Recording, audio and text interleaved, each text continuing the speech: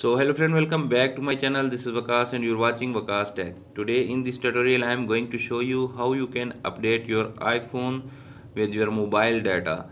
How you can update your iOS new update with your cellular data. If you want to do that, just keep watching full video and follow the simple step. You can easily done that without any issue. So without wasting any time, let's start the video. Firstly, open your iPhone settings app.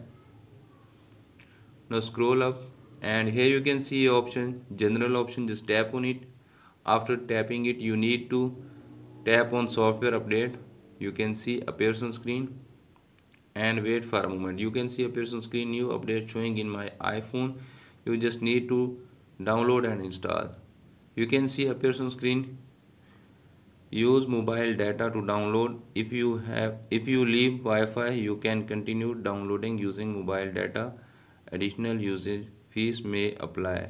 If you want to use your mobile data, you just tap on use mobile data. If you want to do not use mobile data, you just select do not use mobile data. I am selecting right now do not use mobile data. You can see appears on screen. If you don't have showing that option, you just need to go back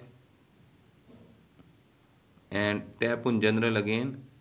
Now scroll down and here you can see a option transfer or reset iPhone. Just tap on it. After tapping it, you can see appears on screen reset option. Just tap on it and reset all network settings. So friends, after watching this video, I hope you will all know how to update your iPhone with the mobile data. If the video is helpful for you, please don't forget to share and subscribe my YouTube channel. Thanks for watching.